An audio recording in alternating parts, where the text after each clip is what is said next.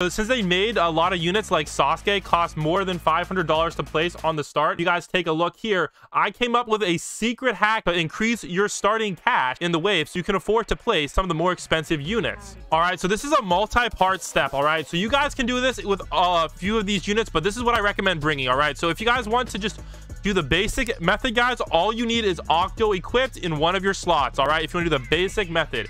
If you guys want to do the easier method, all right, if you guys have a Denji, all right, you guys can equip Denji in your first slot if you like that, or you can also equip Goddess in your first slot as well, would work too.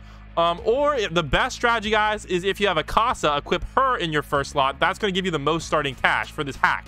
All right, next up, equip the units you want to bring. So we want to be able to place Sasuke down, all right, on placement.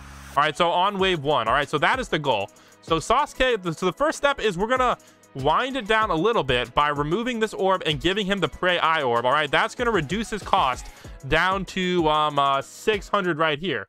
But you're going to notice we still need a little bit more as well. All right, money to be able to place him down on the first wave. So let me show you guys this right here. So we're gonna go hop on in a game of story mode real quick. Familiar Planet is one a lot of people need help in right now to get a metal cooler. So we'll use this one as the example for this hack. All right, this hack is pretty OP. So let's go. And this is all thanks to the new World 3 unit Octo.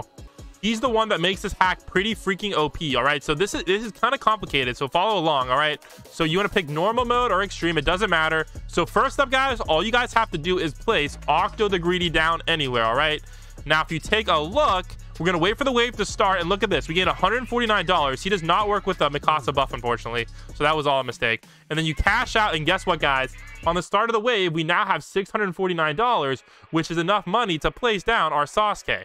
So we're going to go place Sasuke down right here. And there you go, guys. We got our Sasuke placed down on placement.